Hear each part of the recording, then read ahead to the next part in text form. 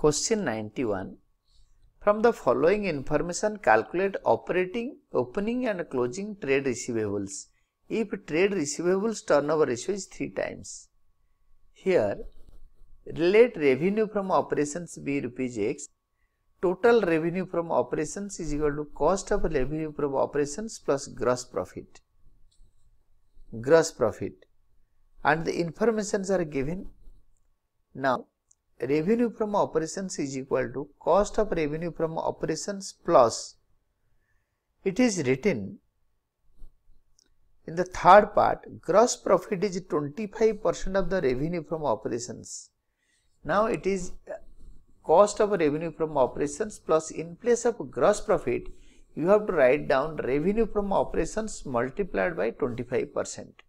Then write down put the values, that is X is equal to rupees 3 lakh plus X by 4, implies that rupees 3 lakh is equal to 4X minus X by 4, that is equal to rupees 3 lakh multiplied by 3 by 4X, implies that X is equal to rupees 3 lakh multiplied by 4 by 3, implies that revenue from operations is rupees 4 lakh. You can now test it.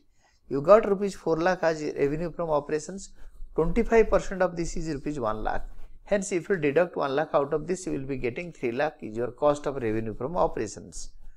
Now, this is fine till this point, this is fine. Now, let credit revenue from operations be Y. Hence, total revenue from operations is equal to cash revenue from operations plus credit revenue from operations.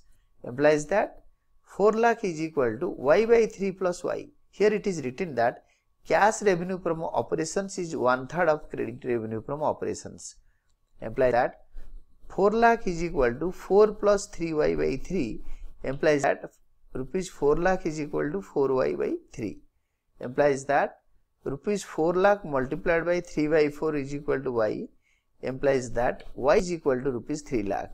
Y is credit revenue from our operations. You can say this credit revenue from operations is rupees 3 lakhs.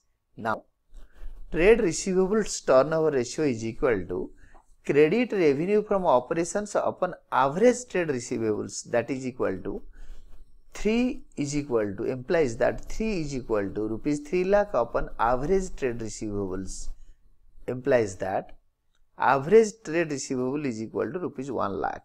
Now, let opening trade receivables be Z.